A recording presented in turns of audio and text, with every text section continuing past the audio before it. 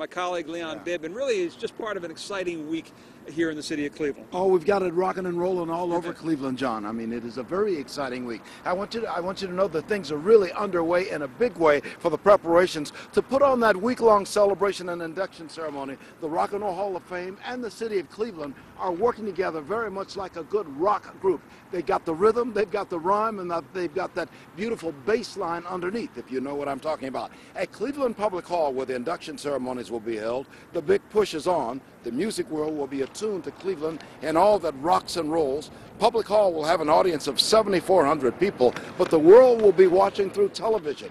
This is big stuff for the rock and roll capital of the world, Cleveland. Inside this building will be tributes to all forms of rock, from rhythm and blues to soul to hard rock. The Rock Hall and the city of Cleveland are working as a nicely harmonized duo. You see these, the cameras started to take place, the stage being set up. It's an incredible orchestration of HBO, of our own production people, of camera people, of talent recruiters, of all these people that bring in the artists. So it's a pretty big deal. The difference here in New York is that we do allow the public in, and we do have a week of events leading up to the induction. So it's a community event for us.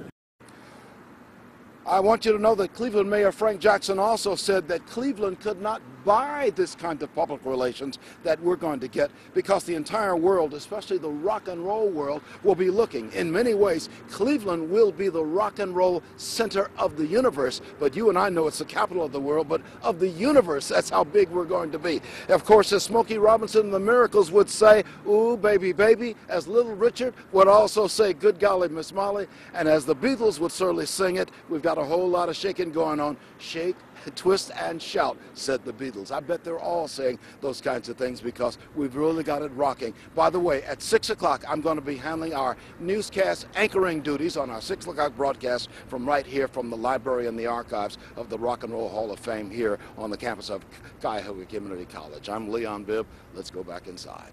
That was great, Leon. Cleveland rocks, and we're really going to be rocking this week. Take full advantage of it, too. Yes.